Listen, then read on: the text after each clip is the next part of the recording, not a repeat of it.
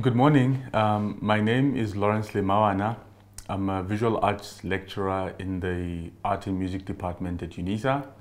I'm also a practicing artist working with Gallery Afronova.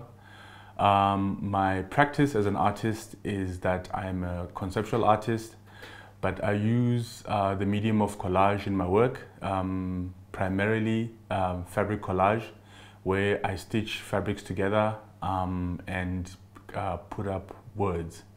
My work is exhibited locally and internationally, and I venture once in a while in other mediums such as sculpture, video, and installation.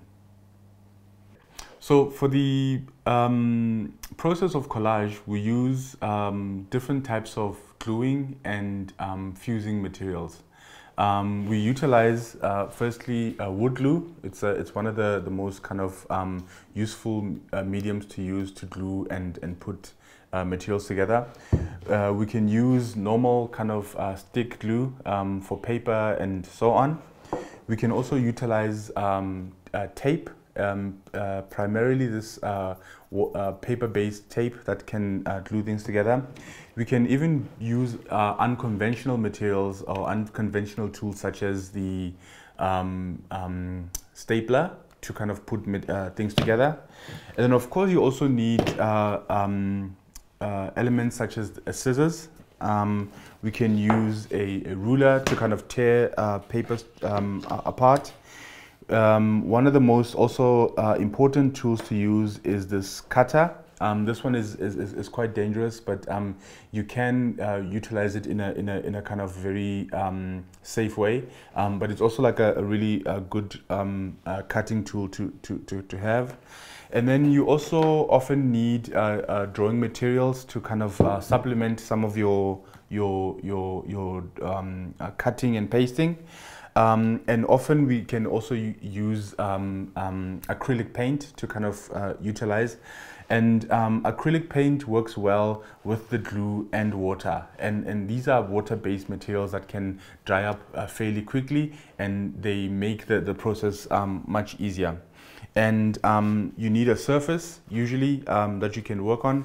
I've chosen to use cardboard like this that is quite sturdy and also can absorb a lot of materials onto it, so water wouldn't break the paper apart. So when you find a surface, sometimes it's also good to what we say prime it. So you put a white acrylic paint over it so that it's easier to absorb all the materials that you're going to use. But also using a raw surface actually kind of helps. The materials that we utilize, especially in collage, is always experimental. So there are these basic objects and materials that you can use, but also as you go on as an artist, you develop your own ideas and your own kind of tools that define your own practice. So and so that's why I have such a wide range of materials. Then the other section that I'm going to talk about is the magazines. So you need a lot of printed materials such as catalogs, magazines, and books, and these are actually quite interesting kind of processes or materials to utilize to cut out, to staple on, to collage with.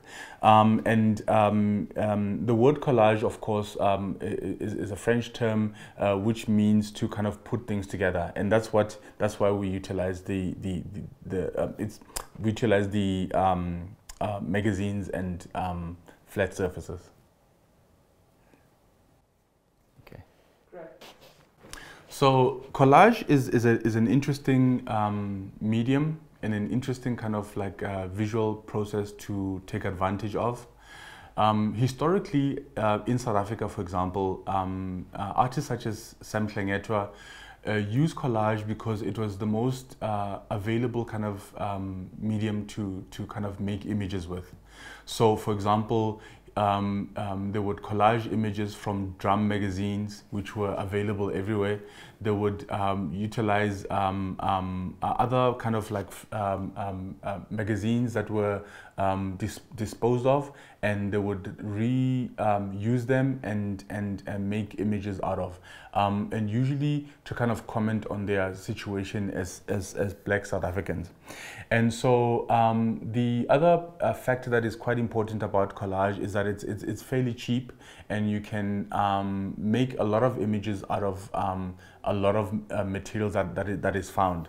And it's also advantageous because found materials means that it's stuff that is already existing in the world, that is already have a history and a function, and you are just using it to kind of make your own images. And that's why collage is such an interesting kind of process.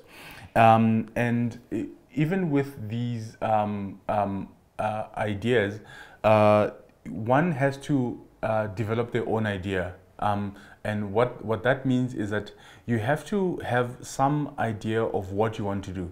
So elements such as planning is important. So you can sketch your ideas on a piece of paper, write some words in terms of creating mind maps, and that will help you to kind of control your process.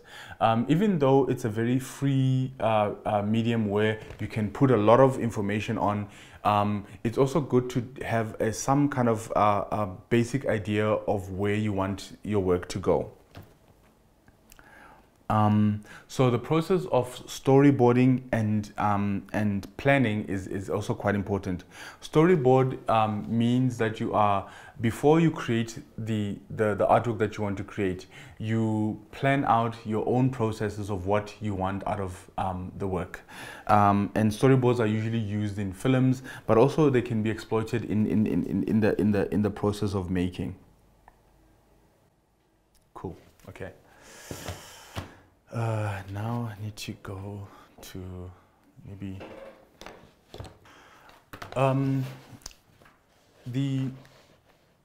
one of the most fundamental parts of collage is the search, looking for images that will fit into your idea. So having multiple piles of books and magazines is an important part of collecting your information, what we call kind of data, I guess. And this process also helps you to kind of allocate and put together in sections the things that you want to make your images out of. So for example, you can collect a section on heads, you can have a collection on bodies, collection on buildings, collection on the different parts of your making. So in this case, this is an art magazine. You'll notice that like there'll be a lot of bodies that'll be represented because of course the body is like the primary source of information for most artists. So you go through the process of searching for images that are going to work within your idea. So for example, here we've got like maybe an abstract kind of figures that I can see that I can exploit. So what I can do is that like I can utilize the different forms of cutting tools that I have. So a scissors is what do you call it, appropriate in this way because I want to work with the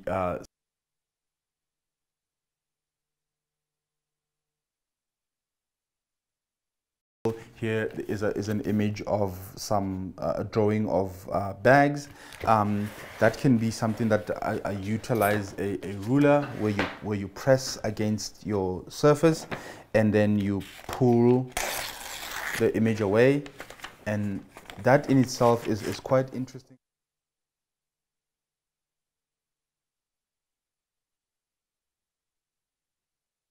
You can use a cutter where you press against your surface. So for example, I'm gonna use the combination of a ruler and a cutter for that. So all of this information of cutting is actually part and parcel of the idea that I want to kind of demonstrate. And then the other parts that are quite important is to kind of maybe also exploit the kind of gluing processes. So if I'm going to tear this image and kind of apply it onto the surface, it also gives me a different textures and different types of ways in which the paper is going to what do you call it, stick onto the surface like that. So nothing actually ever goes to waste with collage. You are always kind of thinking and going through the process as you go along. And then I'm going to maybe use some of this images. Let's just say take an organic image such as the painting palette. Painting palette to put the glue on. And then you often need some water and a paintbrush, which are the other instruments that I did not kind of introduce, but paintbrushes are also quite important in collage. So here I'm going to wet my brush, because what you want is that you want the glue not to be as thick as it is in its kind of normal sense. So I'm going to take that, I'm going to apply it onto the surface. So that's fine. So I'll put that there. And here, as you can see, the surface is starting to become a little bit more interesting. So you've got like an organic shape, you've got very kind of geometric shapes, you've got rough shapes that are happening. All that is information for your viewer to kind of absorb. Even the text that appears onto the paper becomes a visual kind of material to work from. So the reading becomes in multiple layers. So your viewer is given as much information as possible. The other element that I also wanted to kind of maybe exploit and show you is also using supplementing your collage with paint. So you can put paint over there, and again, everything that I'm using here is water-based, so it makes the process very much easier. And it also, why I'm saying it makes the process much easier is that the materials are all related to each other.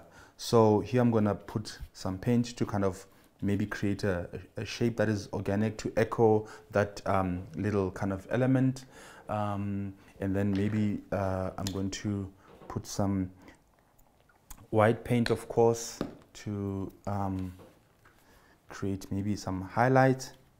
So as you can see, I'm not too precious about the papers. I'm just exploiting the kind of inherent qualities of the materials.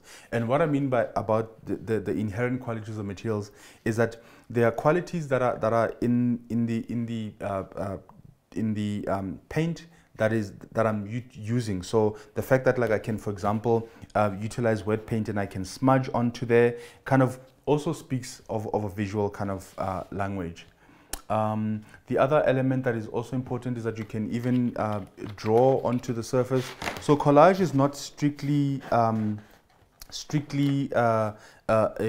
kind of what do you call it, a vector-based subject. You can also do drawings onto there to support what you're working with, and all of these is interesting and important kind of materials. So for example, here I'm applying this what do you call it, crayon onto the surface, and what it does then, it gives me another form of information that is that I can kind of take away. So you can add onto the surface, but also you can subtract onto the surface and create interesting kind of dialogues between your different materials. The other part that I need to show you as well is this is a very what do you call it, a non-traditional medium. It's a stapler, and you can basically open up a stapler. It'll still function in a similar way as a normal stapler, but you can, for example, let me just break this off like that. So there I can take the different cardboards, and then I can, how do you say, I can staple onto the surface. So if I don't want to use the water-based materials, I can create a surface onto there.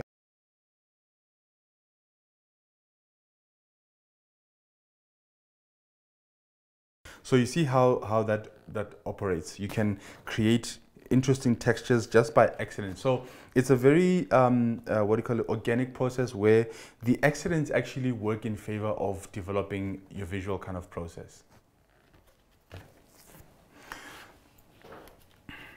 So as indicated in the beginning, collage is a very easy and accessible kind of visual process to kind of exploit, to take advantage of for students. And what is interesting about the medium of collage is that it's a very generous kind of medium in terms of like utilizing or using cheaply found and accessible kind of materials to make images.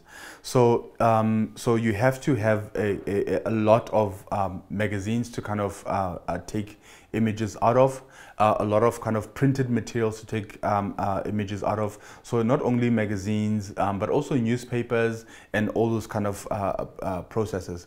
And it's also quite good to have how do you say, a different kind of elements such as paint, cutting materials, and so on. And it's also a good kind of process to kind of allow students to kind of think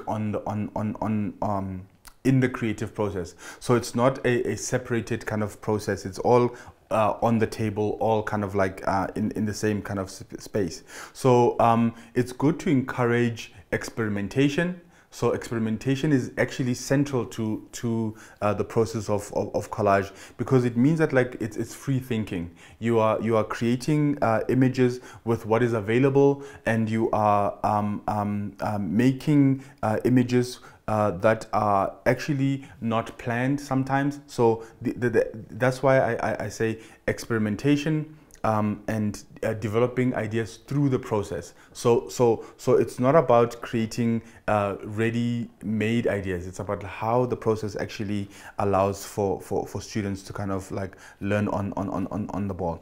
But it's also good to practice some of these things. So for example, the idea of gluing and putting materials together is that you need to experiment with that prior to the project. So as I said, like you can actually use traditional and non-traditional kind of gluing materials such as staplers. You can utilize glues. You can utilize even what do you call it, acrylic paint as a gluing medium. So you can actually put things together.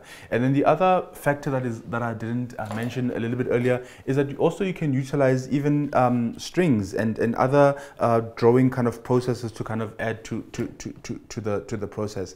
The idea is to kind of like allow that flow of ideas. So it's not kind of like limiting the thought process of the students. They kind of create on the surface as they go along.